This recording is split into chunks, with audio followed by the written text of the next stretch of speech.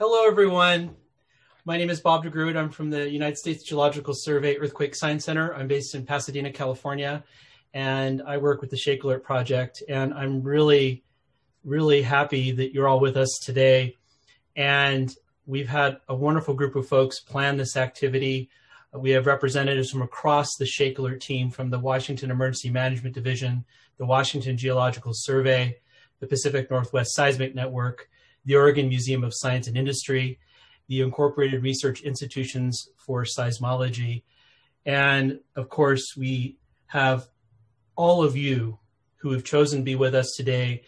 You are the power behind ShakeAlert, and you will have an important role in helping us improve not only the performance of ShakeAlert across California, Oregon, and Washington, but also you will help us with spreading the word about what's coming to Washington in May.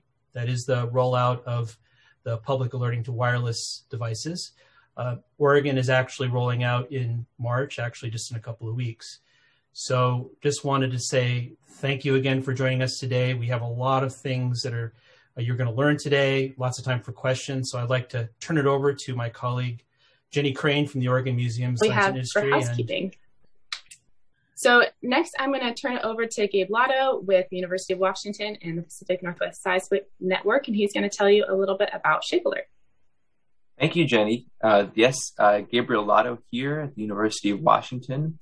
I work on ShakeAlert outreach, and I'm going to give you a briefing about what is this ShakeAlert system that you're all here for, and what do you need to know. And after I go through that, we can get into our main event, which is getting ready for this actual wireless emergency test message that's coming out. And then there will be time at the end after the message for more questions if you have any more questions on the ShakeAlert itself. Next slide, please. So ShakeAlert is an earthquake early warning system. What does that mean? Well, we detect earthquakes rapidly. We estimate how big the shaking is going to be and who is going to be affected. And then we send out that information so you can act on it. And this whole process really takes only a few seconds. So it's quite miraculous. So I'll go into a little more detail here. So on the bottom left of this graphic, you can see an earthquake starting. So there's an earthquake that starts on a fault underground. And the earthquake sends out two main types of waves. The two types you have to worry about are the P wave and the S wave. The P wave travels faster. The S wave travels a little slower, but that's the wave that does most of the damage. So when the P wave travels faster, that means that we can record it on our network of sensors that are laid out throughout the West Coast, throughout Washington, Oregon, and California. There's an integrated sensor network. They're distributed everywhere. It could be on schools or parkland or private property, but we've worked to get this array out there. And so wherever an earthquake starts, there's sensors ready to detect it pretty quickly. And now when those sensors feel shaken, they send that information automatically to a processing center. And when enough of these sensors feel shaking, we say, oh yeah, there's an earthquake. And we can rapidly estimate the size of that earthquake. We do a pretty good job of it too. And we send that information out for people and organizations to use. Next slide, please. So here's the schematic. The process goes like this. First, like I mentioned, the detection and processing. That's all done by the U.S. Geological Survey and its partners at the universities. Then with that information, we publish what's called a ShakeAlert message. That ShakeAlert message is then delivered by separate distribution partners. That can be delivered to you, the individual, on your phone, or it can be delivered to organizations. That includes critical infrastructure, hospitals, schools, utilities, transportation networks. So when you get an alert on your phone, you can get it from a variety of sources. It could be a dedicated app. It could be an operating system. It could be a wireless emergency alert message. And when an organization gets it, they can take automated actions based on that ShakeAlert message. So you can stop trains automatically. You can open firehouse doors to prevent them being stuck. You can put out a message over a PA system to protect the classroom of students. Next slide. So what happens if you get an alert or if you feel shaking? The simple message is you drop, cover, and hold on. So you get somewhere, get low to the ground, you protect your head and neck, and you find cover and hold on to a secure object like a sturdy table. And this is not going to work in all situations. So it's important to have situational awareness, right? If you're driving, you can't drop, cover, and hold on, but you can slow your vehicle, get to the side of the road, and cover your head and neck, right? Depending on different situations, though, drop, cover, and hold on. You only have a few seconds. So whether you get an alert in advance or you just feel the shaking before you get the alert, that's what you do. Another thing to note, in Washington, we have this tsunami risk if you're on the coast. So if you're in a tsunami-prone area, after the shaking stops, you want to start getting to high ground and staying there. You don't know for sure whether there's going to be a tsunami or not when you feel an earthquake, but the shaking is your tsunami warning. And you want to stay at high ground because tsunami waves can last a while. Okay, next slide. Just a few last minute things to know about ShakeAlert, and we can go into more detail at the question and answer session. But basically, there are some cases where you might feel shaking and not get an alert or get a delayed alert. It's because if you're standing right above where that shaking starts, you will feel shaking at the same time as our seismic sensors feel shaking. So there might be not enough time to process that and send it out to you. And there are also cases where you might get an alert, but you might not feel strong shaking or any shaking at all. Again, there's lots of complications here. You could be in a different part of the ground below you, could be of a certain material property, or the estimate might be slightly off.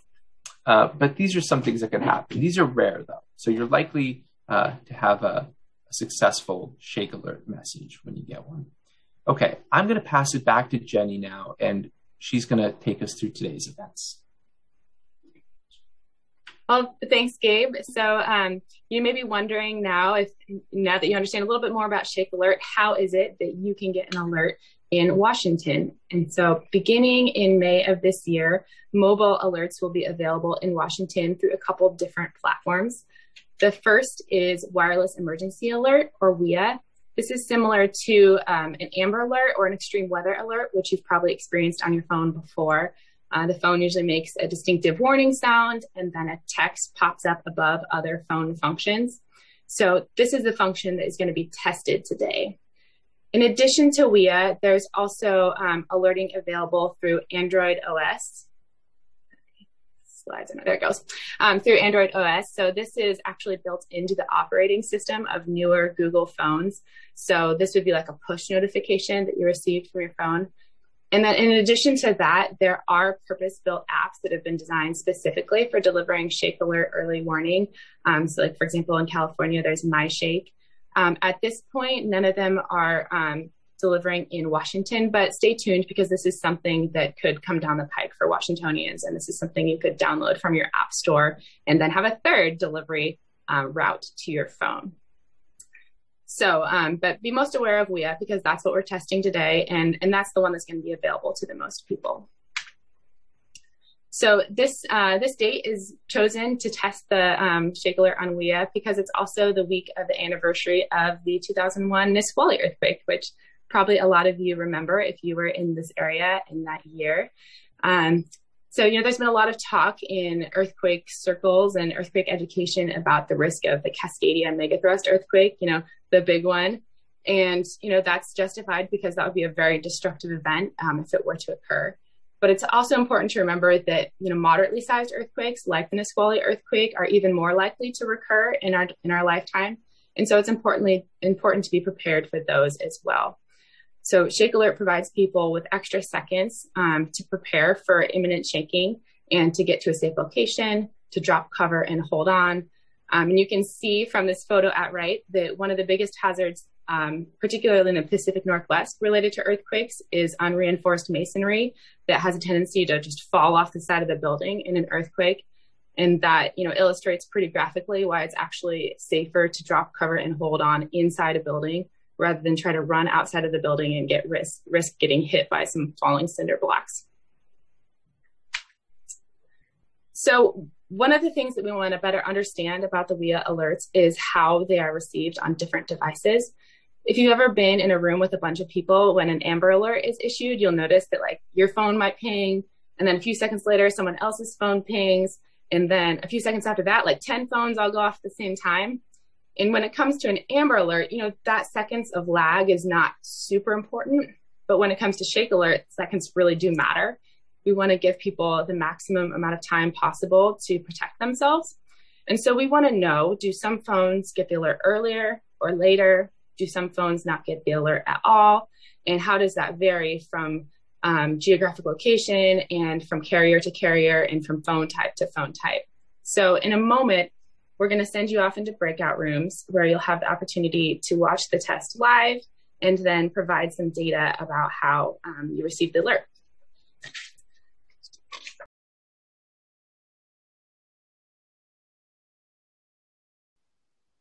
Hi, everyone. Please stick around if you like, if you have any questions.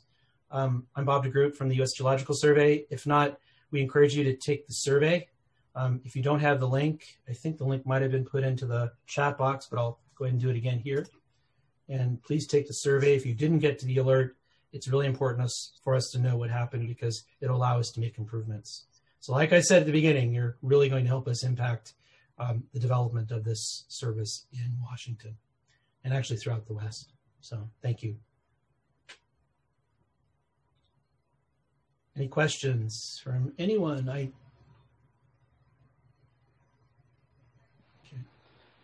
Okay. If you're interested, Robert, yes, go ahead, please. This is Kari Murphy with Girl Scouts of Western Washington. Hi. We have a really wonderful emergency preparedness program called the Great Cascadia Zombie Survival Challenge. And we've just started a program this year called the Science of Disaster. Wondering if I can reach out to you to maybe do a session during our November program. Our theme this year is architecture and engineering in disasters. Sure, and if I can't give that presentation, I know plenty of people who could do that presentation. Awesome. That could speak cool. to that idea. So let's get in touch and I'll get you connected. Okay, and the second thing would be, is there a way for us to do a Girl Scout-centric test like this? Since we're trying to get, we have like, 17,000 members. And what we're finding is if my Girl Scouts are e-prep minded, they push their families to become more emergency prepared. So just a thought. And then I do have a sister council down in Oregon as well that would also probably be interested. That's a really good question. And one of the things that I would recommend is connecting your Girl Scout-centric activity with the Great Shakeout on the third Thursday of October. Right. Which is this year, it's the 21st. And there might be some plans to actually do a WEA type demonstration that day. Cool. But to do these sorts of things, it takes quite a bit of coordination across a number of different agencies to make it happen. But we're really interested in your point about young people and the influence they have over old people like me to do the right thing and to do good things is really true. And so we want to encourage that. So, and also I see my colleague Jenny Crane from OMSI is on the line as well. And Jenny's fantastic and is working on all kinds of programs. Earthquake Week here, the week of the 8th of March, right, Jenny? And so Carrie's from the Girl Scouts. And so Jenny will connect you with lots of great resources, but we have a lot available and lots of opportunities for engagement. So cool. Thank you. Yeah. Thank you for asking. We're really excited about working with you. So. Yeah, and we're glad you're here. We emailed a lot of folks, and so I appreciate that you were one of the ones that responded. And feel free to reach out to me if you want more educational resources for Girl Scouts or anything else. There was someone in my breakout room who was just looking for more resources about earthquake preparedness in Washington and like where do I go to learn and to get for my family. So if there's some EMD folks and stuff on the line, you want to drop some links in the chat, we can go ahead and start dumping them in for her and anyone else who might have that information. That's right. Yes, the best place to go in Washington, of course, would be to the Washington Emergency Management Division. If you had the link mil.waa.gov,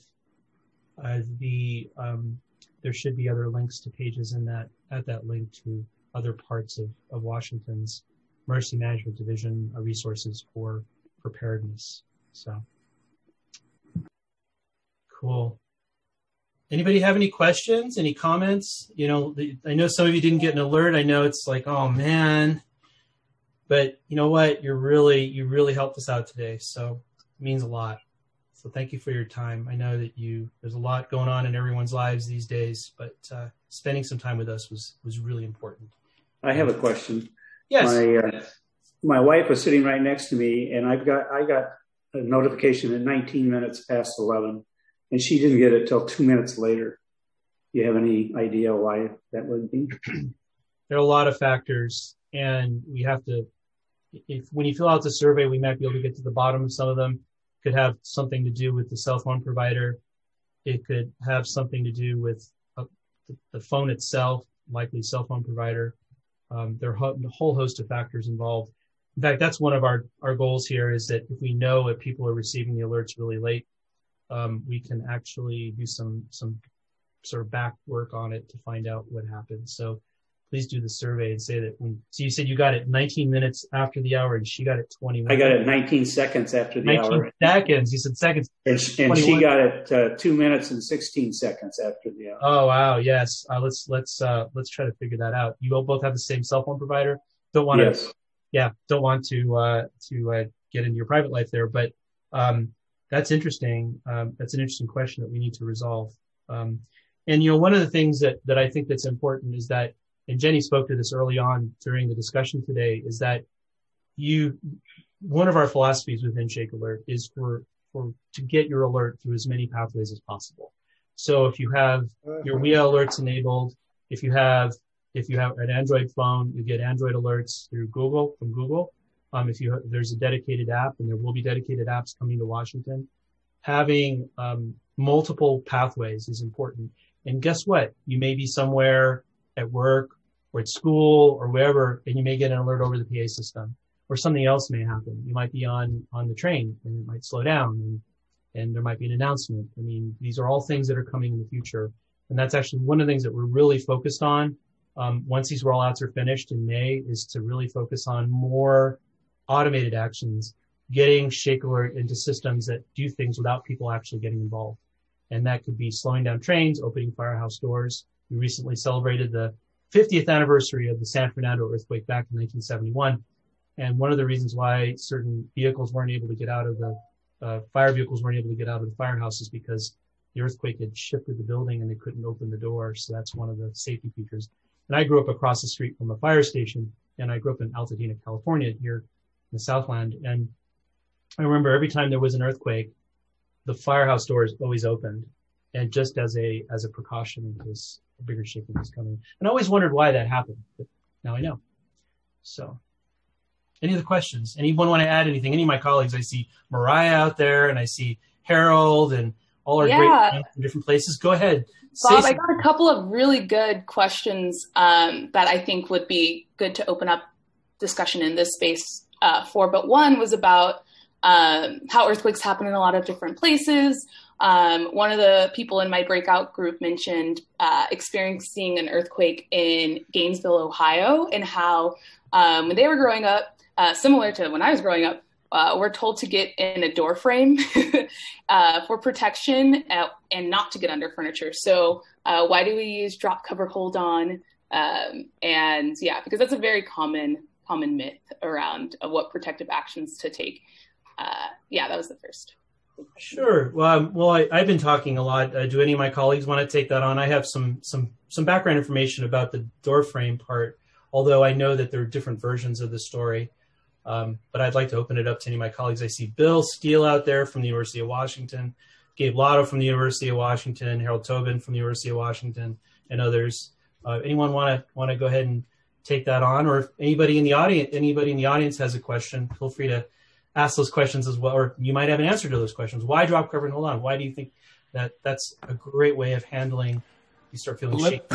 Let me jump in on that, and that is that we find that in Washington State in 1965 and in the 1949 earthquake, there were numerous deaths from people running out of buildings and having bricks and other material fall on their heads from the building.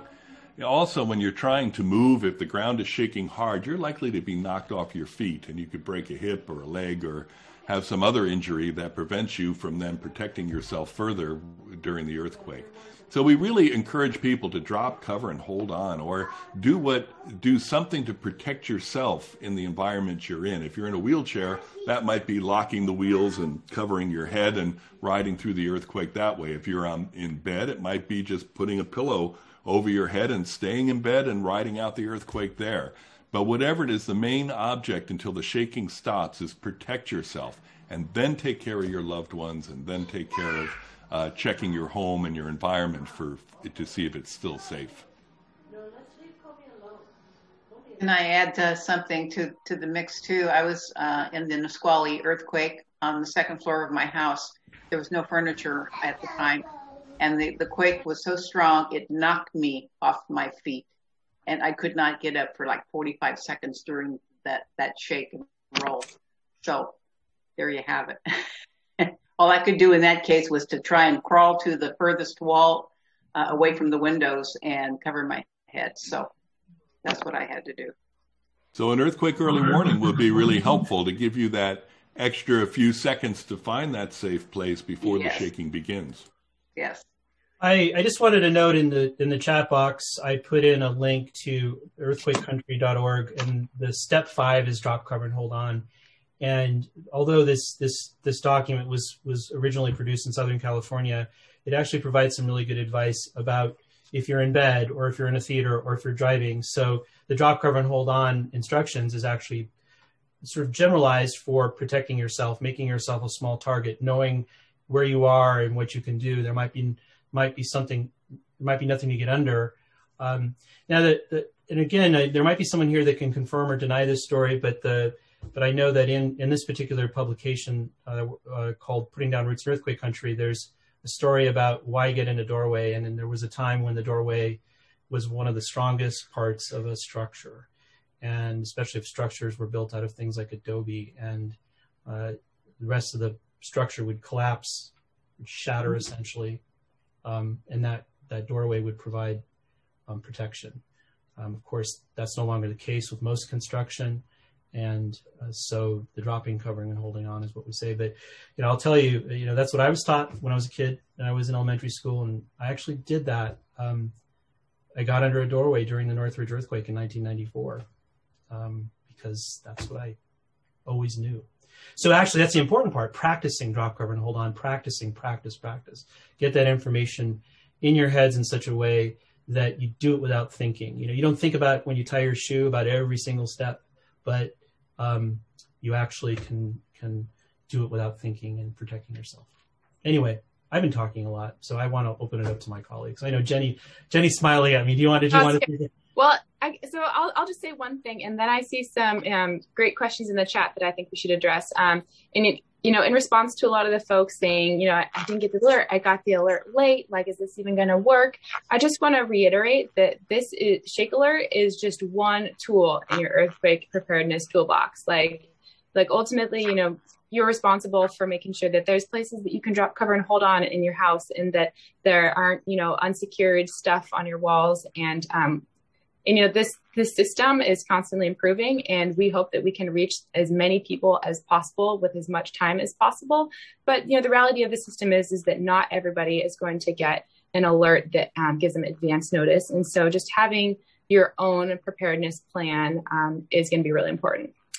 So yeah, I see one question. I live near Lake Sammamish. Is it true that there could be a tsunami on the lake? I grew up near Lake Sammamish, and I am very curious about that. So maybe some of the seismologists can tell us. Jump in if you like.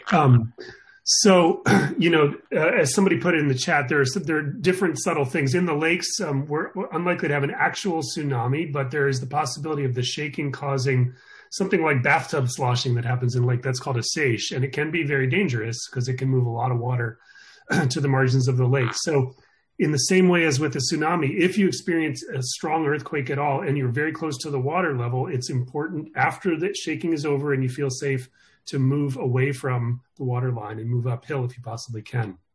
An earthquake on the Seattle fault or one of the other crustal faults in our region could potentially produce a localized tsunami in the Sound, in the Puget Sound. So that's also a possibility. And those would also come relatively quickly after the earthquake because the faults are right underneath the area. A tsunami from the Pacific Ocean could travel up the Straits of Juan de Fuca and into the Sound, but that would take a very long time, like 1 to 2 hours.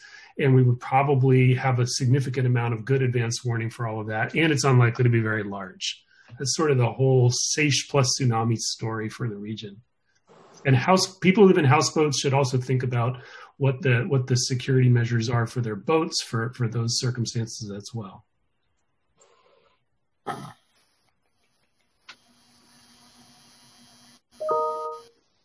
Is it all right for me to speak right now, or do you want to say some more? Hello, Mr. Trebin.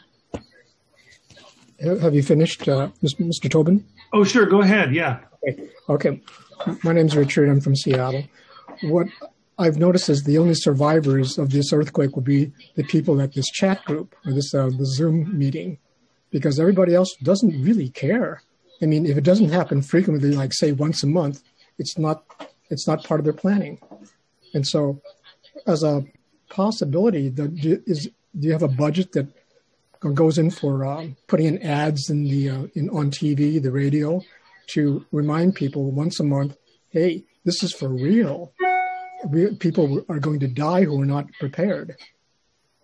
So I was on a committee, the safety committee for the Postal Service, and I represented the president of my union, and it took me 10 years just to get the management to initiate a drop and cover drill. 10 full years. They said earthquakes don't happen here. Most of the management were from out of state, so they didn't believe Seattle could possibly have an earthquake. And by the way, some of them were from California who were actually in an earthquake. It says Seattle does not have earthquakes. And then, until I pushed through that initiative. But it was after the Nisqually quake that we initiated it. Yeah, you bring up a really important, challenge, which is keeping people aware. And Nisqually was now 20 years ago, coming up on Sunday. And that means that, I teach at UW, right? So that means my students mostly weren't born yet, or certainly aren't old enough to remember in the vast majority of cases. It's been a long time since we had a damaging earthquake in the region. We don't have, let's say, a specific budget to do what you said and put an ad every month in the paper, but there is continuous preparedness information from the state emergency management folks. Every time we have a relatively minor, fortunately, earthquake in our region, that, it'll shake some people, wake them up. We do our best to be available to media. We get asked to do news stories literally almost weekly these days. And so we take every opportunity we can to use all those teachable moments to remind people. And I am optimistic about one aspect, which is that our kids in school are doing earthquake drills now. And more, I think it's the young folks who know exactly what to do. And there's plenty of good examples. Recent one from the Alaska earthquake 2 years ago, where they jump under the table so fast you can't even believe it. So there are, I think, a lot of good signs. I think the awareness is high, but our job is to keep promoting that awareness all the time. And by the way, since I didn't introduce myself, I'm Harold Tobin. I'm the director of the Pacific Northwest Seismic Network and a professor at UW, and work on these seismological problems. And we partner with the U.S. Geological Survey on the actual seismic detection system, seismic network, and ShakeAlert. Does anybody know whether or not, Seattle, there was an article in the Seattle Times, I'd say last year, and I forgot exactly which month, but they said the Seattle water supply will be shut off for about 2 months because all the pumps are electric, and they expect them all not to be functioning. So as far as preparedness goes, survival water would be the first item on the agenda right after the earthquake. Does anybody know anything about that? If they plan to... Bill Steele may jump in here. Yeah, let me jump in there a little bit. First of all, the Seattle water system is primarily gravity fed from two different sources, north and south, so there's some redundancy built in there, and not dependent on pumps per se. Some of the sewer systems are, but that's important as well. There are vulnerabilities in the water system, and one of the early uses of ShakeAlert by utilities have been to protect reservoirs, to close valves on certain backup systems so that we can open them later after the earthquake, and broken water mains will not drain the system completely, and we'll still have water for firefighting and drinking afterwards. Seattle hasn't adopted this yet. We're looking forward to the time that they do explore that more, but we're making good progress in that arena of using ShakeAlert to help in those last seconds prepare utilities to ride through the earthquake in a safer manner. It's not perfect, but it's something. I could jump in for a second here too. Sorry, this is Brian Cherwitz for the Washington Emergency Management Division. We work very closely with Pacific Northwest Seismic Network on understanding earthquake hazard and making sure that people do. So Richard, I appreciate that you are trying to bring attention to this issue because it is a huge problem in the area, and especially water. We ran the Cascadia Rising exercise in 2016 where we simulated that this earthquake happened, the Cascadia subduction zone.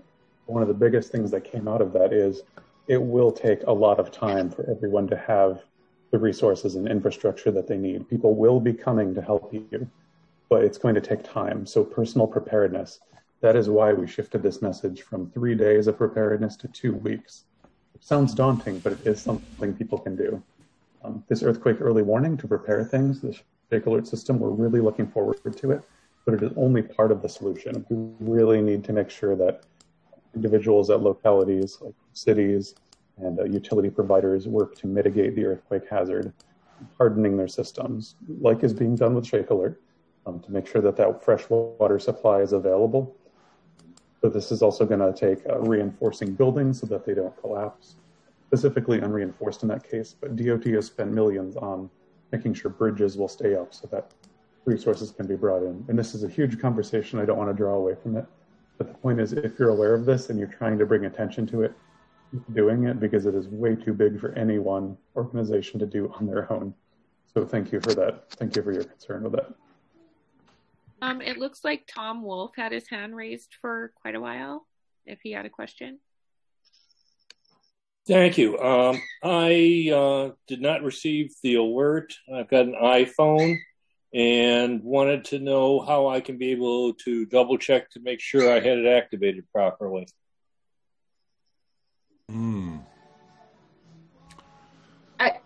I'll jump in. So as far as actual phone settings go, I think your best resource is probably the Apple people. If you were to go to the Apple store or get on customer service, like they're the ones who can tell you about your phone more than we can. So the reason for not getting an alert, it could have to do with your phone, or it could have to do with some other step earlier in the process, which is why we are doing these tests to try to troubleshoot these things. But yeah, Bob, did you want to add to that at all? You gave a great answer, Jenny. Thank you. Right. Will the alert come through if your phone is on mute or turned off? Yes, it should.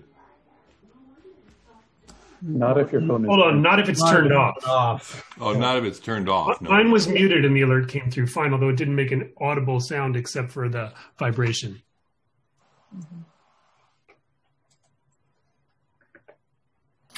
I'd like to touch on Richard and Harold's comments regarding preparedness and getting people's attention. I work in natural hazards with USGS doing a lot of flooding type of work. And what we found is that we really needed to be prepared with the preparedness message after the teachable moment occurs. And so people may not listen to you about being prepared, but when something does happen that gets their attention, you need to have your message prepared and ready to roll out for the next one. Thank you so much, Joseph. This is Sarah McBride. I'm a social scientist with the USGS. We had a whole project on developing post-alert messaging so that we actually have all of that ready to go. I have an academic paper on it. Brian Terbush and Dr. DeGroot and so many of my colleagues on the phone call were co-authors on this. So we absolutely agree with you. That is such an important finding that you need to be ready as soon as the alert goes out to talk more about the alert and more about preparedness information and about aftershocks. So yes, completely on the same page there. Thank you. Do you work with Office of Communications on this at all? And can you share that with me at my work email, jljones@usgs.gov? We do work with OCAP, and OCAP, actually Paul Austin, who is with OCAP, was one of our co-authors on that paper. So absolutely happy to share it with you. Thank you. What does the severity of the earthquake have to be for an alert to go out? For a WEA alert to be distributed, a ShakeAlert powered WEA alert, it would be for earthquakes of for magnitude 5 or greater, and alerts would be delivered to people who could feel weak shaking or greater. So that would be MMI or modified Mercalli intensity 3 or greater. So those are the sorts of people that would get alerts in those cases. And that it's different thresholds for different applications. But for WEA specifically, it's magnitude 5, and anybody who would feel sort of the weak to light shaking or greater. So does the alert come out with an aftershock, or does the aftershock have to be over 5? Any event that an alert would be distributed would be at magnitude 5 or greater. Thank you. And I misspoke earlier. Sorry, just to correct my statement. It's delivery of alerts would be to those who would feel MMI4, light shaking or greater. Sorry about that. I want to make sure the folks who have had their hands raised in the chat get a chance to talk. So I think next is Jessica Yellen. Okay, I think I unmuted myself. So I had 2 questions. The first one was a bit more general. What if you're driving on, say, the 520 bridge or one of the multiple bridges in the Seattle area that is seismically compromised and hasn't gotten, is it better to like gun your car and try to get away? What if you're stuck in traffic? What do you do? So that was the first question. The second question is, in the Nisqually quake, I live along Fortin Creek. There was enough movement there to break a water main on my adjacent to my property, and also the creek bed changed. I mean, it really changed elevation quite a bit, and the big bulkhead on where it went over the road pulled away about 2 feet. When I talked about this to some colleagues at work, one of them was a PhD student in geology, and she just laughed and said, well, creeks are on fault lines, pulled out a map and showed me the fault lines. Is that something that I should be, first of all, is that correct? That if you are on a fault line, you are going to feel more of the earthquake than if you were sort of further away from a fault line? And then second of all, what should I do in my house or where I live to sort of help with that? There's a lot to unpack there, Jessica. Let me just comment about the bridges and the 520 bridge. That actual bridge is being re-engineered and with deep pilings to make it more seismically resistant, much more than the earlier floating bridge. I think in general, trying to outrun an earthquake is kind of a futile task, and at high speed, any break in the roadway or separation of a joint could cause you some serious problems. So I recommend that you pull over, put your flashers on, put your blinker on, and pull over when it's safe, and ride the earthquake out that way, and then cautiously proceed after that, and make sure you understand that the road could be disturbed. I'm going to leave the comment about the geology of riparian corridors to someone else. Thank you.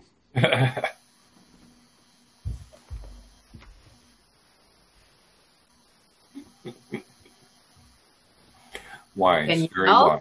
Megan? Doesn't look like we have any takers on the right period. I'll jump in if you want. I mean, the answer is sort of, it's complicated, meaning that, okay, first of all, yes, there are creeks that follow known fault lines and ones that don't, many more that don't.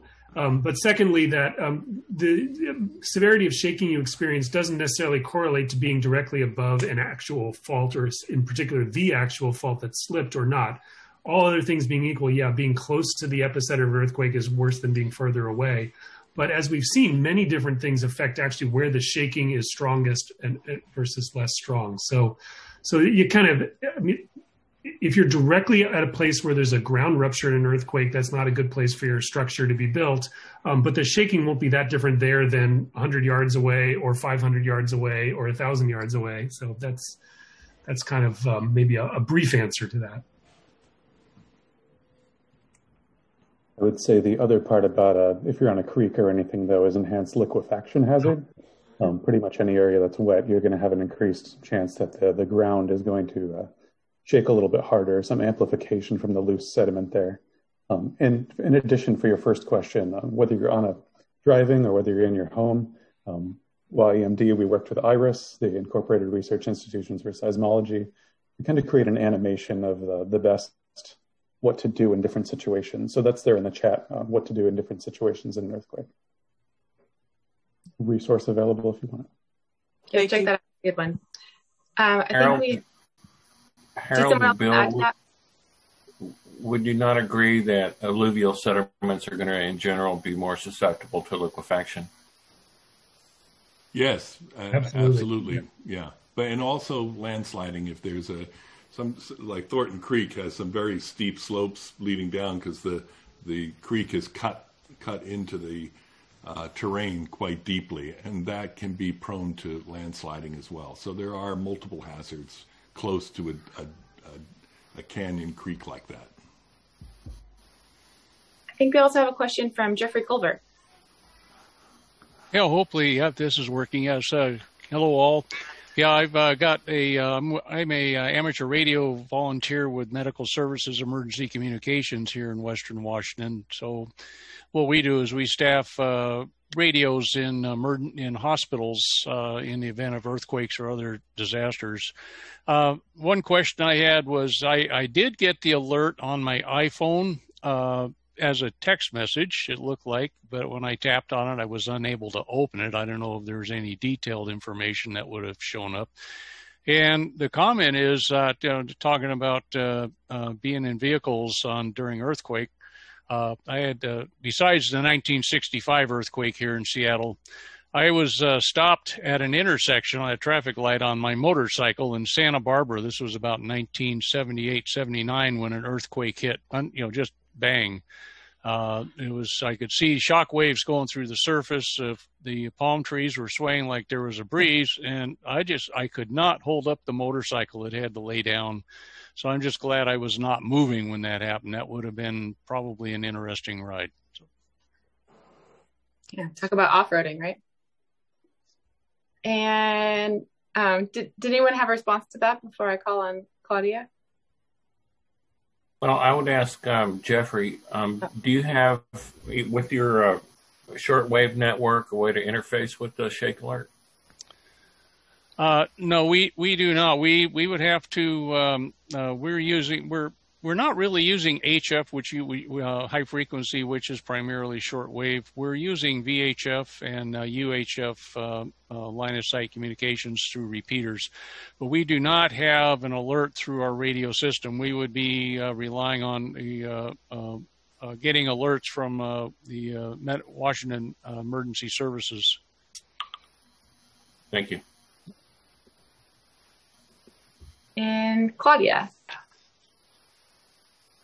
Hi, everyone. So the first thing is I think I'm following up with a question that got asked a few minutes ago about not receiving the alert. I did not receive the alert again.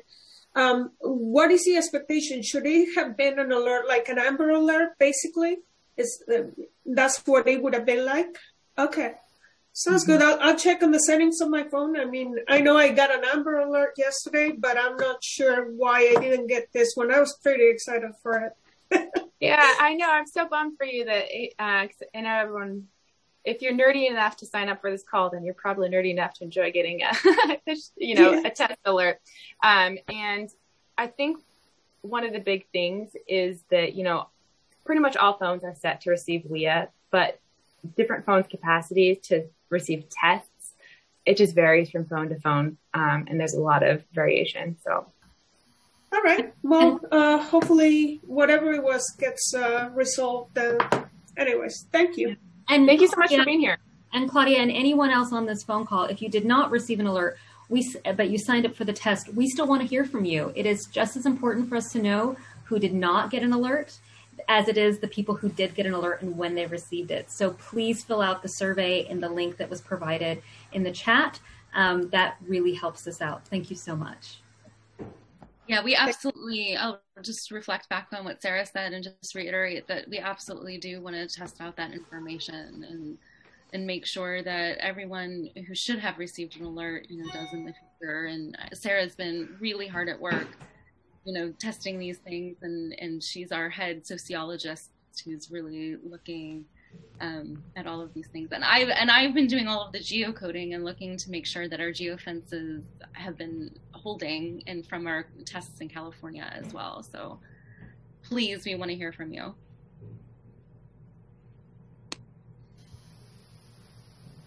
I think we have a question from Ricky Garcia.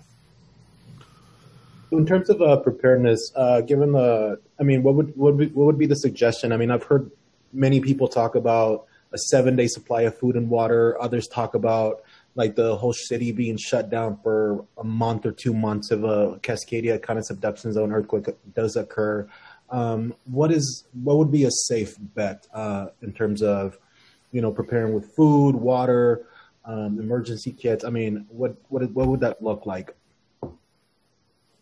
Don't mind if I take this one at Washington Emergency Management Division. Our recommendation is 2 weeks ready for the entire state. You want to have 14 days of food and water. However, it's going to be more important to look to your local emergency management agency because they have things designed to your specific area and what your needs are. So again, that sounds like a lot. I'm going to post the in chat again. We recently just released a Prepare in a Year guide, which is just a little bit you can do, about 2 hours of work a month to actually make sure that you are much more prepared for earthquakes. So we want to get this resource out there as much as possible. But again, 14 days is our recommendation. And that's based on the assumption and the understanding of just how devastating a Cascadia subduction zone earthquake would be. People will be coming for you with resources, but really you and your neighbors are going to be the first responders for your immediate area. So you can totally survive this. Just get prepared now. I'll post that link in the chat.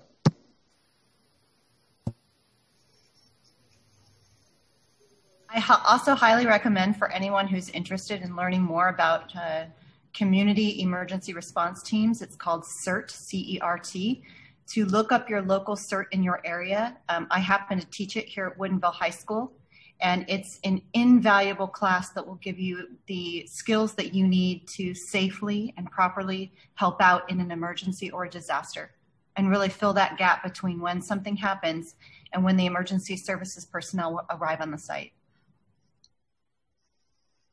And adding to that, and your Map Your Neighborhood program that was actually started by the state of Washington and is now a national program, it is very important to know to work with your neighbors, know your neighbors, and be able to respond as a neighborhood in a disaster.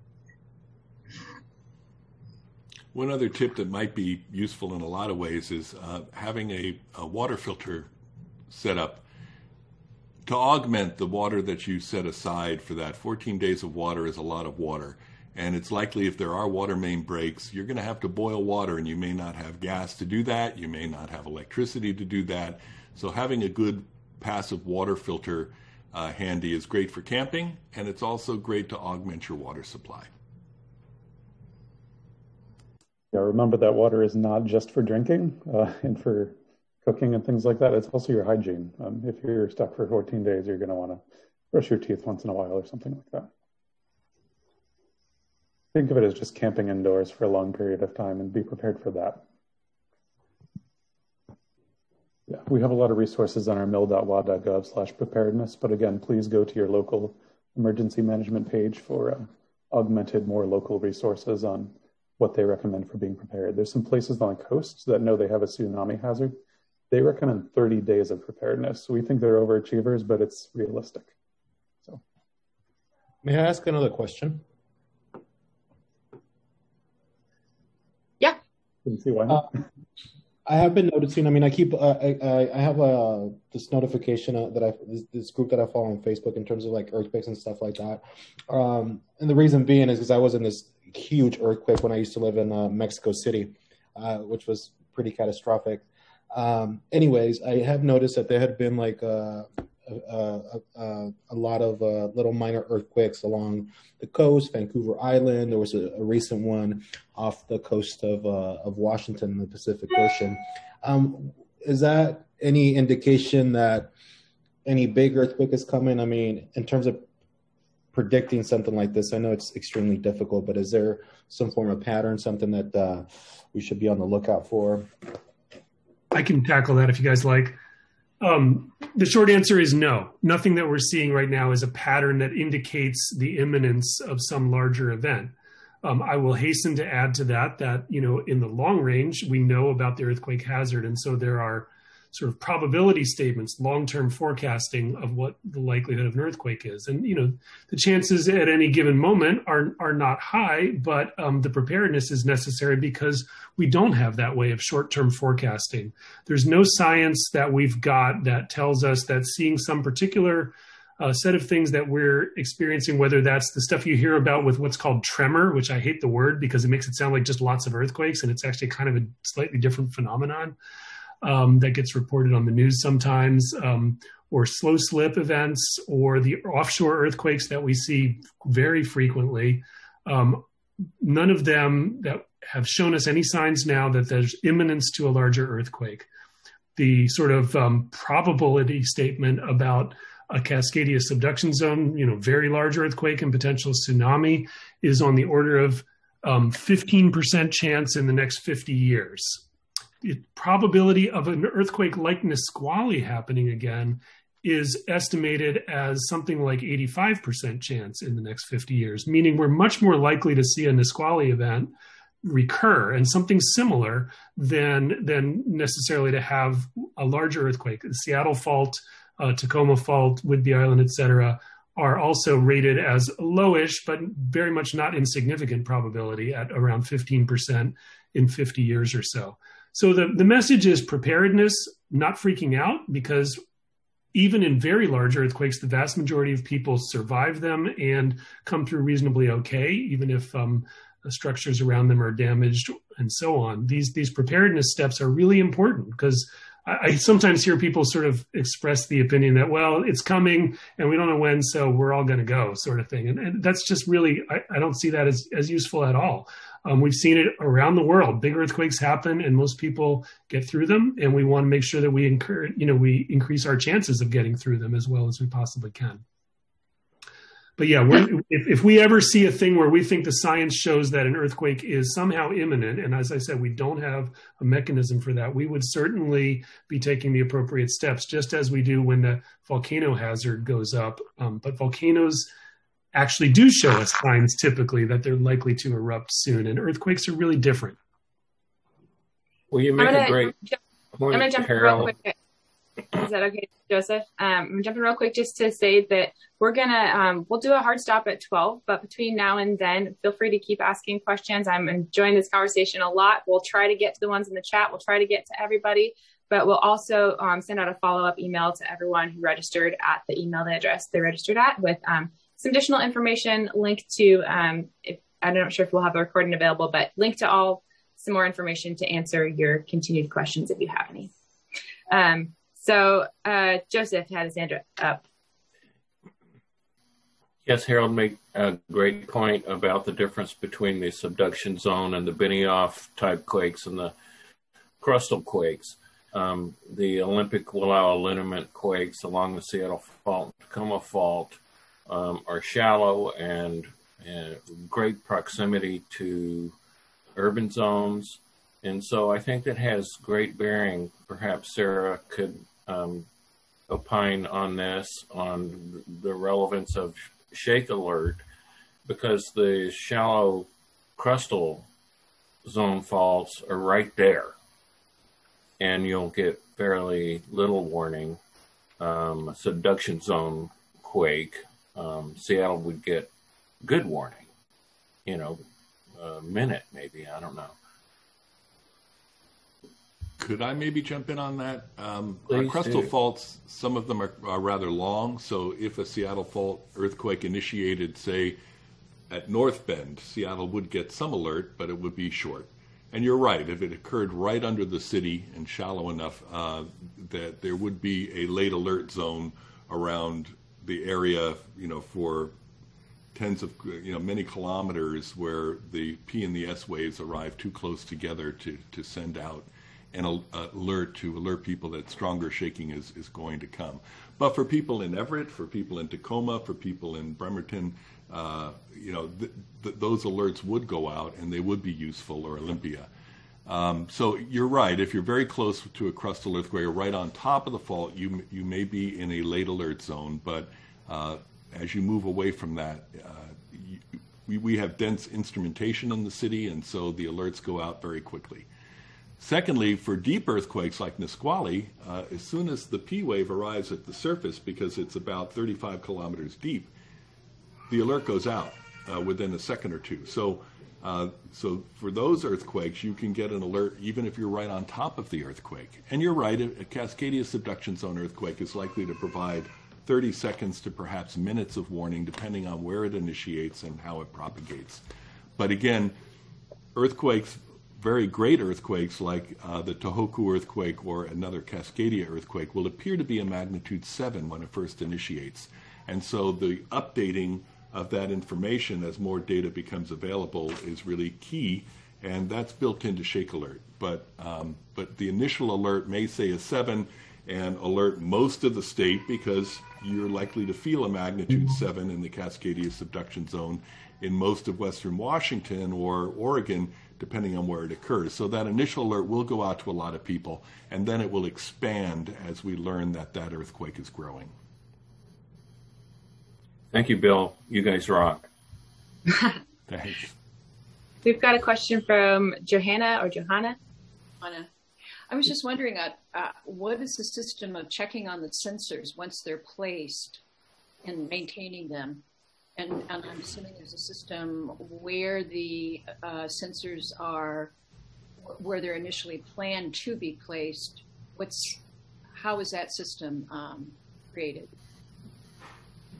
Well, we've been operating a seismic network for more than 50 years in the region. It was a lot smaller pre-ShakeAlert, and we've been adding these stations at a really rapid rate in the past few years.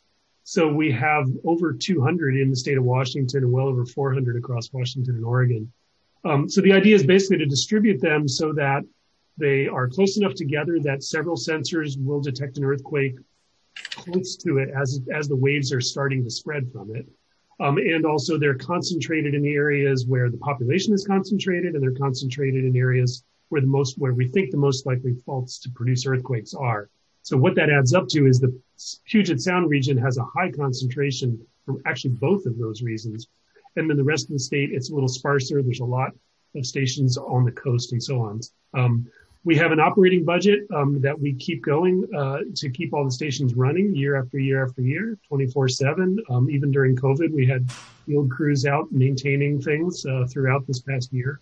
The UW and U of O, actually, in partnership with and funded by the U.S. Geological Survey, plus some other partners that help us fund it too, keeps that network going. We hope to keep that network going for a very long time. They're the unsung heroes of our group. And tune into our website, pnsn.org, on Fridays, and you'll usually get a tweet or a little story for our Field Work Fridays, where you'll get pictures of folks doing work in the field and stories about installations.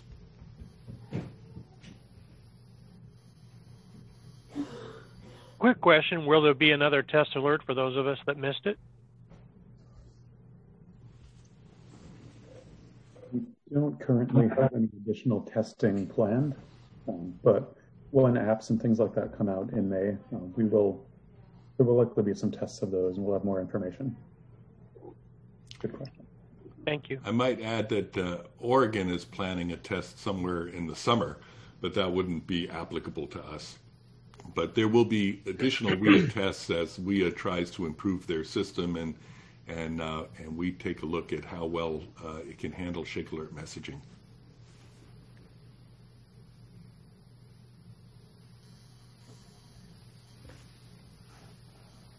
Well, we may have come to the end of our questions, which we had so many wonderful ones. And give a last opportunity for anybody. There is a SeattleEmergencyHub.org network that has hubs all over the greater Seattle area. If you want to know more about that, you should go to SeattleEmergencyHubs.org. Is there any link between the Amber Alert system on our phones versus the ShakeAlert? I've got Amber Alert turned off. Would that affect ShakeAlert? Potentially. Yeah. On my phone, there are separate selections. You can select Amber Alert on or off, and local alerts on or off. But that's one of the things we're trying to learn from this is to suss out all of those details. But so there might be interactions. If you turned off Amber Alerts, you may not get any of the WEA alert types. So. At the moment, we're pretty sure this is the setting. It's called Public Safety Alerts. That should be the one turned on for. Yep. If you have it on your phone. So I think that's probably Sarah, has USGS considered developing a app store app that is independent of the cell phone alert messages? I think you'd have to ask Bob that question. It's a really good one. But Bob, I'm handing that over to you. What was the question? Joseph, what was the question? I didn't hear the question, Joseph. I'm sorry. I think in LA they have a app that you download on your phone that's independent of the alert system. Is that true? So two parts to that question. First of all, the city of Los Angeles experimented for a few years with their own app, and it was partially just to get the system going and to do some experimentation. So the city of LA has retired their app actually as of the beginning of 2021. They felt that they got the industry, this process kick-started enough to get things going. And the second part of your question, I think, is that all of the ShakeAlert powered alert, all alerting coming through the ShakeAlert system, through apps, through WEA, through automated systems, through Android operating system, are all powered by ShakeAlert. So they're all using data from the ShakeAlert system to produce and deliver their alerts. So, and actually, that's a really big piece of the puzzle for us, is that the USGS has a pretty specific role in this enterprise to detect the earthquakes, to process the information, to make the ShakeAlert messages available, and then we hand them off to our many partners who do all kinds of things with those ShakeAlert messages, slow trains, open firehouse doors, send alerts to people that tell them to take protective action. So, what a challenge. Good job. Plans. I'm sorry. Go ahead. What were you going to say? Sorry. What a tremendous challenge to interface the science with the technology to distribute the data. Good job. Thank you. Thank you. And I'd also like to, give my gratitude to many of the folks like Bill Steele and Sarah and others who are with us, Margaret, Vinci. They are actually the people who are in the trenches finding all of those partners to work with the USGS to use our data to do all these wonderful things. So if I've left anybody out, Harold, others, all are part of this large enterprise to get this done. So. Can I give a little plug? It went through in the chat, but the Pacific Northwest Seismic Network is running a YouTube public lecture tonight at 6:30 p.m. As a live YouTube premiere. Well, actually, it's a video and then a live Q&A on the Nisqually 20th anniversary, and we'll have more chances for people to ask questions for the final half hour of that event. So it's 6:30 to 8 tonight. Look for just PNSN at YouTube, or I put the link in the chat if you copy it in. But it won't go live till 6:30, but then you'll be able to watch that video. An hour-long program with some great history of the Nisqually earthquake and some stuff about ShakeAlert as well. If you follow us on Twitter, the link for tonight's presentation is in the pinned tweet at the top of our account, so you can get it right from there. And actually, if you click on it now, you'll see Harold talking about the anniversary of Mount St. Helens. Really? Yes, Harold. Not anymore. I think it's changed now. Yeah. That's changed. Okay. Well, when I clicked on it yesterday, I watched you for about 15 minutes. So even though I talk to you all the time, it's like to watch you on YouTube. So. Well, I want to thank everybody for participating today. It's been really great to hear all of your feedback and to see all of your faces. And we just appreciate the feedback we've been able to give. And, we're going to keep improving this system. So it'll just hopefully our toolbox of earthquake preparedness tools will just continue to get sharper. So everybody go stock up on dried food and don't panic. All right. Thank you. Thanks, everyone. Thanks, Thank Sandy. you very much. Great job, everyone. Take care. Thank you. Good job. Everyone.